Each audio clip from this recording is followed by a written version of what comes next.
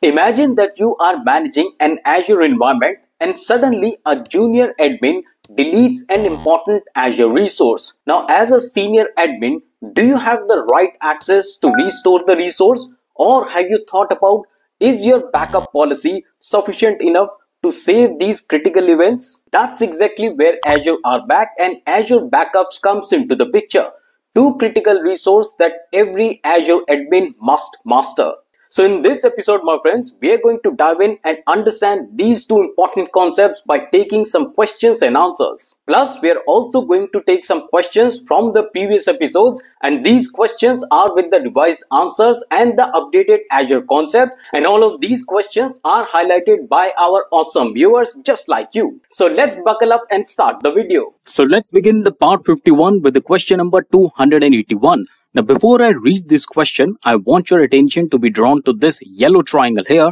What it actually means is that this question is a revision to the previous question marked by this number in the yellow triangle. So you can go ahead and watch the previous episode as well to fully understand the revision we are doing in this revised question. For now, let's read this question given here. It says that you have an Azure subscription that contains a user named user1. Now, you need to ensure that the user1 can deploy virtual machines and manage virtual network. Very important point. Two responsibilities user1 should be able to do: deploy virtual machine and manage virtual network. The solution must use the principle of least privilege, and this is very important and deciding factor for the answer in this question. Which role-based access control, better known as RBAC, should you assign to the user1? And here you can see that we are given with the four options. Option A, virtual machine contributor. Option B, network contributor. Option C, owner. And option D, contributor. So let's check out the correct answer given here. I will give you the logic as well. So as per me, my friends, the correct answer would be option D, contributor.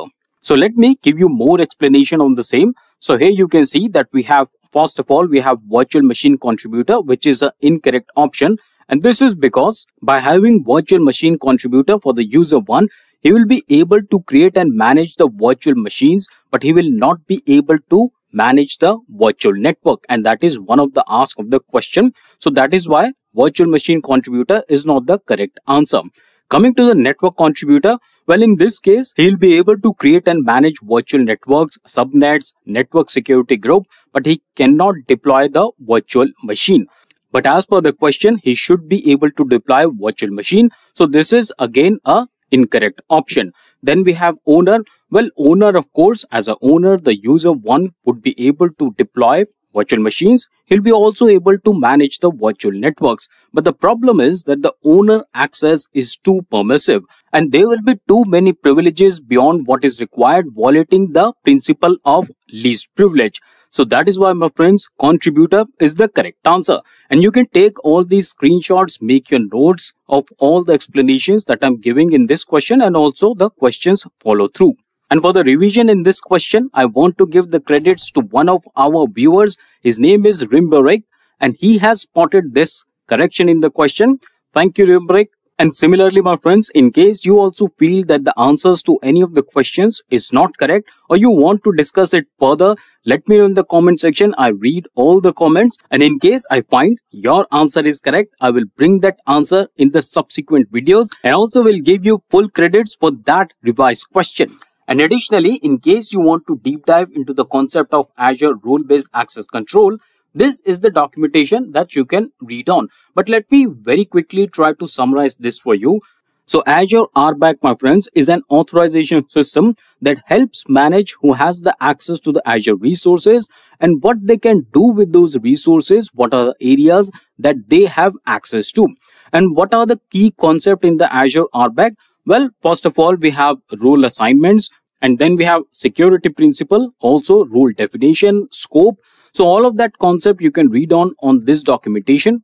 But just to tell you very quickly how it works, first of all, we have role assignments. So you really attach a role definition to a security principle at a particular scope to grant the access to the particular user or service principle. And then you can manage the multiple role assignment. So Azure RBAC, my friends, is additive. That means that effective permissions are the sum of all the role assignment to particular user. So all of that you can read in this beautiful documentation. The links to all the documentation that I'm referring in this video is always given in the description box. And these videos, my friends, they are not just questions and answer videos.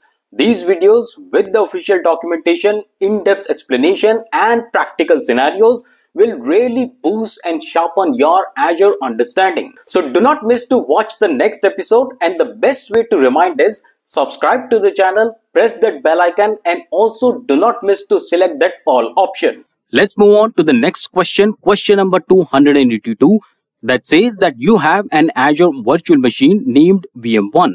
Now you use Azure Backup to create a backup of the virtual machine 1 named Backup 1. And after creating the Backup 1, you perform the following changes to the virtual machine 1. So what are the changes? First of all, you modify the size of the virtual machine 1. Then you copy a file named budget.xls to a folder named data. Thirdly, you reset the password for the built-in administrator account. And lastly, you add a data disk to the virtual machine 1. And further on, an administrator uses the replace existing option to restore the VM1 or virtual machine 1 from the backup 1. Now you need to ensure that all these changes to the virtual machine are restored.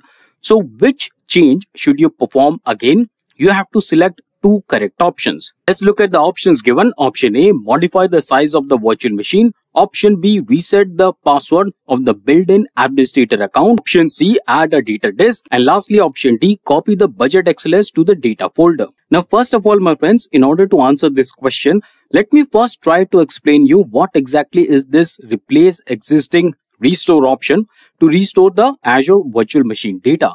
So when you actually restore an Azure virtual machine using the replace existing option from the backup, the restore operation, it really replaces the entire virtual machine with a one from the backup snapshot. And it also restores any operating system disk and also any backup disk that was part of the backup. However, the changes made to the virtual machine properties such as size, admin password, file system content within the existing disk are retained if they were captured in the restore snapshot, and the data disk that are added after the backup and the data disk that were added after the backup was created are not included in the restore and must be re-added manually.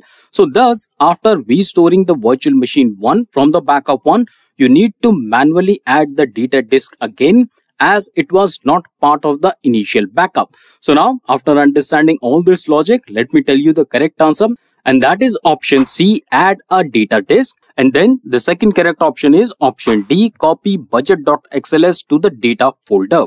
And you can understand everything on how to restore Azure virtual machine data in the Azure portal in this documentation. So this documentation, it describes how to restore the Azure virtual machine data from the recovery point stored in the Azure Backup Recovery Service vaults. And here you can see that we are given with all the restore option. We have create a new virtual machine, and this option, it actually quickly creates a basic virtual machine from the restore point, and you can specify the virtual machine name, its resource group and the virtual network. Then we also have this restore the disk, and this option, it restores the virtual machine disk which can be used to create a new virtual machine or attach it to the existing virtual machine.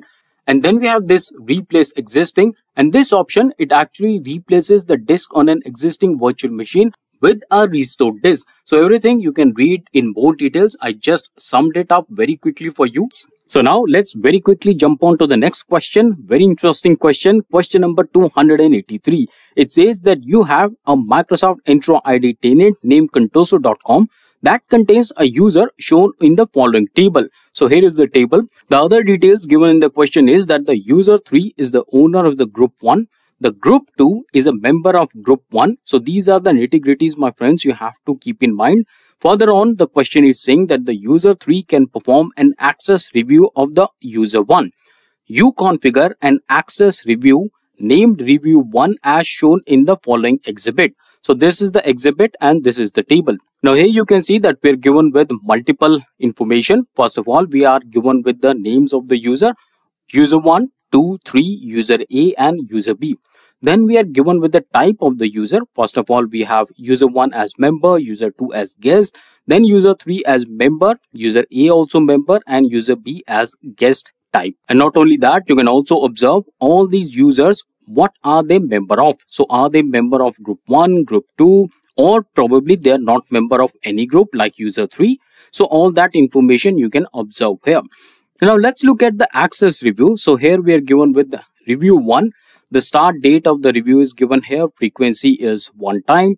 Then we are given with other information as well. So now my friends, based on all this information given in this table, given in the question and this review 1 snapshot, you are asked 3 statements here and you have to tell whether this statement is correct or not. So let's read the first statement. It says user 3 can perform an access review of user 1. And this is an incorrect statement. That's why we have chosen no as the answer. And then we have second statement that says user 3 can perform an access review of user A. This also is an incorrect statement. That's why once again no is the correct answer. And lastly, we're given with this statement 3 that says user 3 can perform an access review of user B. And this once again, my friends, is an incorrect statement.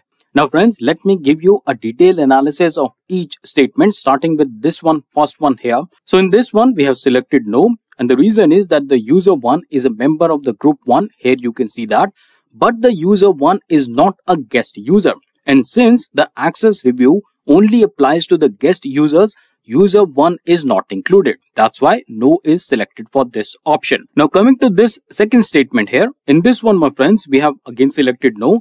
The reason is that the user A is a member of group 2, which is nested inside group 1. So all of that information you can gather from this table. And please note that the Microsoft Entra ID access reviews, they do not expand nested groups. So that's why the user A is not included in the access review. And what about the last statement? Once again, it is no. And the reason is that the user B, like the user A, is in the group 2, which is a nested group. And since the group 2 members are not automatically included in the review of the group 1, that is why the user B is not part of the access review. In case, my friends, you want more details on this question, let me know in the comment section. I can provide some more details so that you better understand. But for now, let's move on to another very interesting question. Question number 284 that says that you have an Azure Linux virtual machine that is protected by Azure backups. Now, 1 week ago, 2 files were deleted from the virtual machine and you need to restore the deleted file to an on-premises computer as quickly as possible. Which 4 actions should you perform in the sequence? And of course, to answer, you have to select the appropriate options given in this action segment and you have to drag it to the answer area. So let me very quickly give you the correct actions you need to perform and then I will give you the explanation. First of all, you have to go to the Azure portal and from there you have to click file recovery from the vault. Then once you have done this, you have to select a restore point that contains the deleted file. Post that, you have to download and run the script to mount a drive to the local computer. And finally, you have to copy the files using File Explorer. So very quickly, let me try to give more information on this question. So first of all, my friends, you have to understand that the backup allows the file level recovery from the virtual machine backup. And this really enables you to restore specific files without restoring the entire virtual machine. And the entire process involves mounting a recovery point to the original virtual machine and also then copying the necessary files to your desired location. So that's why these are the steps that you need to perform. For now, let's very quickly move to the next question. That is question number 285. And this question is very related to the previous question. If you remember, in the previous question, we talked about the Azure Linux virtual machine. But in this question, this is the version for the Azure Windows virtual machine. And the reason for taking a very similar question is that as an Azure administrator, you will never know whether you are working with Linux or Windows virtual machine. And of course, the exam AZ-104 can have any version of the question. So the question more or less is exactly the same except for this change here, Azure Windows virtual machine. Now the actions given here are according to the Windows virtual machine. Let's see the correct sequence or the correct 4 actions you need to perform. First of all, in the Azure portal, you have to navigate to the recovery services vault that contains the backup. Post that, you have to initiate a file recovery operation and select the appropriate recovery point. Once you are done with this, you have to download and execute Azure Backup File Recovery executable on the Windows virtual machine. And after that, as a last step, you have to copy the recovered file from the Windows virtual machine to your on-premises machine using the method such as RDP, which is Remote Desktop Protocol, SMB or AZ copy. Very important utility from Microsoft Azure. And friends, to really help you out, let me tell you what are the key differences between Linux virtual machine and Windows virtual machine. So first of all, Linux virtual machine, Azure provides a script to mount the recovery point. But for the Windows virtual machine, Azure provides an executable tool that you can also see in these options here to mount the backup as a virtual drive. And also there is a difference in the file transfer method. For Windows, we have RDP, SMB and AZ copy. And for the Linux, we have SCP, RSync and AZ copy. And all these options ensures fast file level recovery without restoring the entire virtual machine. So I hope you understood the concept. I hope you understood both the options, Linux and Windows. Any confusion, please let me know. So in case you're ready to take on the exam series on both Microsoft Azure and Amazon AWS, then you can surely benefit from our multiple exam series on both of these top cloud providers. And not just that, we also keep on making videos on free exam vouchers, insights into the world of generative AI, artificial intelligence, and also machine learning. And yes, do not forget to subscribe to the channel, press that bell icon, and also do not miss to select that all option so that you are receiving all the timely notifications. And that's all for today. I will see you in the next video. Till then, stay fit, keep learning, and thanks for watching.